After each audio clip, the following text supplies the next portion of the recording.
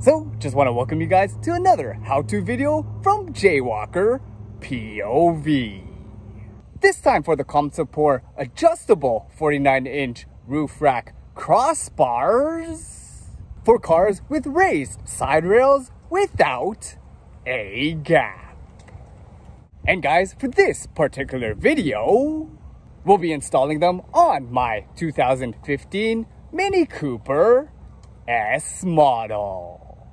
And well, some of you can find this particular product on Amazon, on a website that I'll post in the description below. But for me, I luckily found this baby on a Facebook Marketplace posting.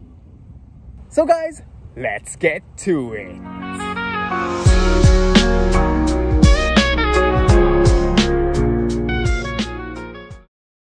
Upon opening up this package, we will find 2 aluminum crossbars, 4 of these boots that will attach to the side rails and elevate the crossbars above your roof, this strip of plastic to fill in the gaps on the underside of the roof rack rails, 6 of these end caps to place at the end of the rails, 2 for the front, 2 for the back, and 2 spares in case you lose the other end caps included. A bag of 2 pairs of side caps for the boots, 1 pair with plastic screws, and 1 pair with metal keyholes to lock in the rails, along with a single Allen key, as well as 2 metal keys for the locks, and of course the roof rack crossbar instruction manual, which has step-by-step instructions on how to put this baby together.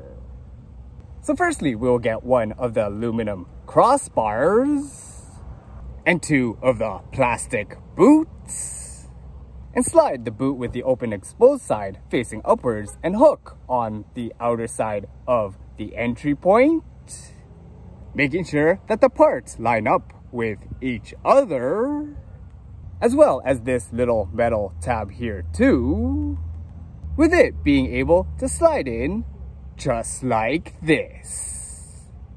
Then you do the exact same thing on the other side with the other boot, making sure that they all line up, and it also should slide in easily, giving you 1 boot on each side of the rail. But now that you've got 1 rail completed, do the exact same steps with your second rail, and then and only then you'll be ready for the next step. Next, you'll grab the plastic end caps and arranging them so that they can fit comfortably in the hole at the end of the rail. Install them to cover the hole at each end of said rails. And there you have it. You have your rails ready to be installed onto the top of your car. Next, taking 1 of your aluminum rails, you place it over the top of your car's raised side rails towards the front of the vehicle, with the hooks on the boots loosely clinging to the outside groove of the raised rails of the car. And yeah, when I measured the distance between the end of the aluminum rail, including the end cap and the outer edge of the boot, for my Mini Cooper S, it measured just over 7 inches or approximately 18 centimeters on each side. And you can see I can easily shift the rail to adjust the proper distance. But if not, you can simply take the rail back off the roof, adjust the boots accordingly, and place the aluminum rack back on top of the side rails / roof.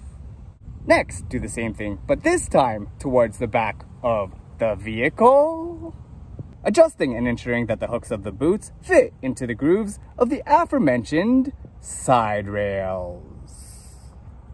I then measured out the distance between the front aluminum and back aluminum rails, making sure that the distance as seen in the instruction manual is no shorter than 700 millimeters or 70 centimeters or approximately 27.5 inches. Next, utilizing the provided Allen key, you screw in clockwise the hooks to the side rails snugly, doing this to all 4 boots in order to secure them. And guys, if the distance changes in between the side rails, feel free to alter the positioning of the aluminum rails to make sure that they are even on both sides. Next, taking the boot covers with the metal keyhole locks on them, and making sure with the keys provided that the hole is at the unlocked horizontal east-west position, not the locked vertical north-south position. Slide the top of the cover in underneath the aluminum rail, then push the bottom of the cover to fit into the slot, making sure it's flush to the boot. Then turn the key to the north-south position to lock the boot cover right in. Next, take the other boot cover with the metal keyhole attached and do the exact same thing. Then once again, locking the cover in place.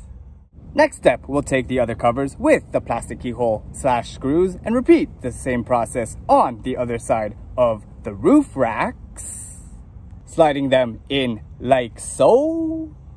Then using the blunt end of the key to screw it to the north-south position and in place. But yeah, this is how these babies look on the Mini Cooper S after about 45 minutes of filming this video and installing these rails. And with some experience, and if I wasn't filming, I honestly think that these rails could be installed by somebody a little bit novice in their mechanic skills in a time span of about 15 to 20 minutes tops. And after testing out the sunroof and seeing that it could be actively functional and not have the rails interfere with how it opens and closes, I saw that these rails were a good fit for my Mini Cooper S model. But one thing that I noticed though was while driving around the next day at around 50 kilometers per hour or 30 miles per hour, there was a whistling noise that was pretty evident when I was driving around that I could hear even with the sunroof closed.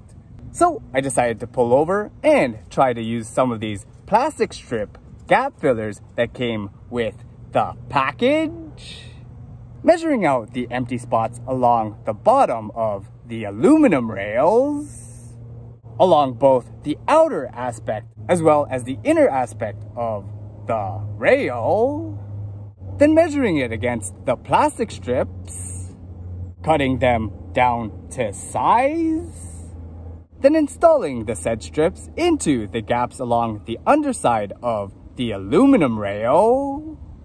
And after driving around post-plastic strip install, you could tell that the whistling around the rails had been greatly reduced.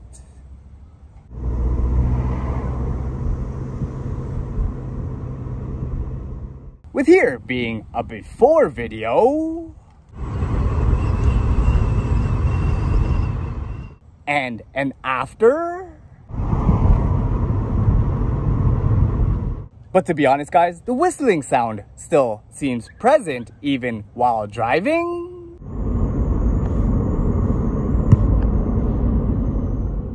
Hearing it mostly when I drive between 50 and 80 kilometers per hour or 30 to 45 miles per hour, but just not as prominent as if the plastic strips were not applied.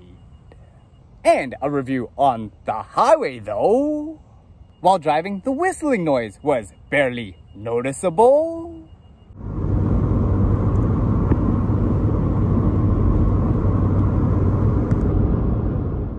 Maybe because of the other surrounding highway speed winds overpowering the whistling. But I probably have to do another review with some cargo or my snowboard / keys on top of the rails first, in order to provide you guys with a more complete review of this roof rack. But for the most part, these rails seem pretty functional, and I have no further complaints, especially at the price point that they're at. So there you go, guys. That's my installation / review video of this roof rack for the Komsepor Adjustable 49-inch roof rack crossbars for cars with raised side rails without a gap. So yeah, if you guys enjoyed and learned something from this video, feel free to follow JayWalkerPOV on Twitter, Instagram, Facebook, and YouTube. Be sure to like and share this video, subscribe to the channel, and hit that notifications bell to be notified when new videos from JayWalkerPOV come out. And I'd like to thank you guys for watching. Stay safe and healthy out there, and we'll see you next time on another how-to / review video from JayWalkerPOV.